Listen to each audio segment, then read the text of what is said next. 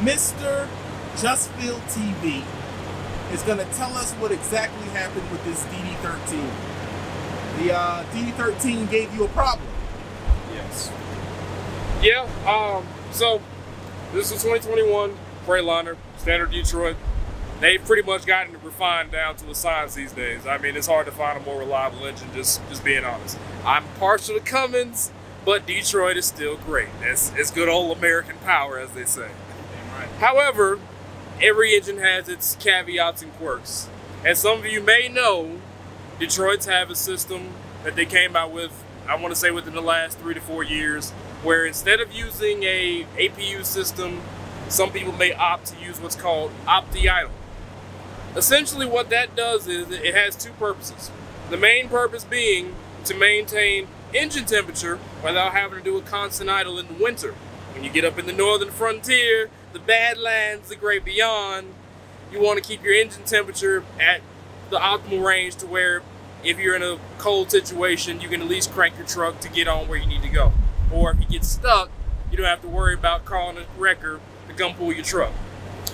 The other purpose of it is to maintain creature comfort, meaning your in-cab air conditioner temperature, or if you have it set to run on heat, it'll maintain the cab within 5 degrees of your heat or cold preference. And essentially, what it'll do is, once it hits that temperature range, it'll turn the truck off.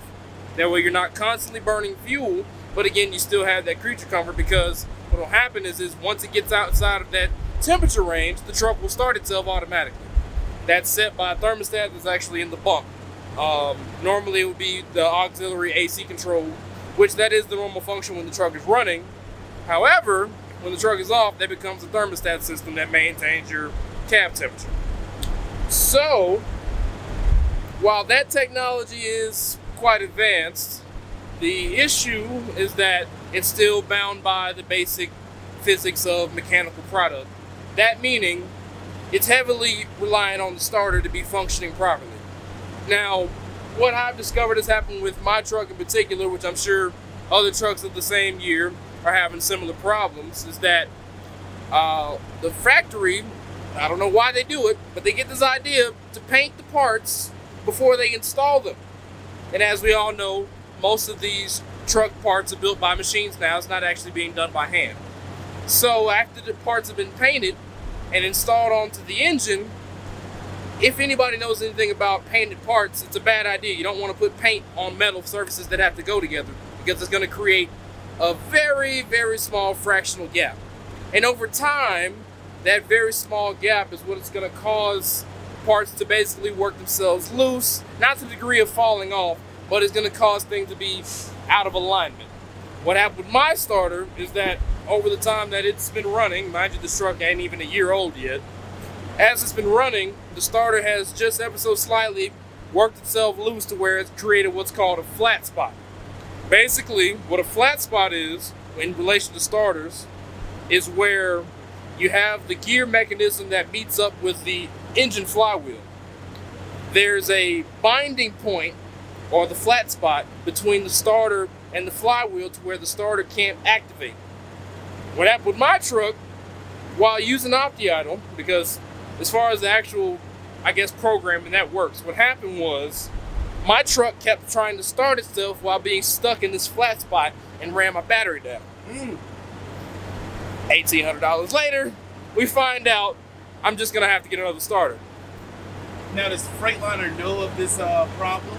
Yes, in fact, the mechanic that I spoke to at the dealership said it is pretty common on these later, which would be between 2018 up to current year, that it is a problem on some of the trucks to where the flat spot is created because of because of parts being painted prior to installation.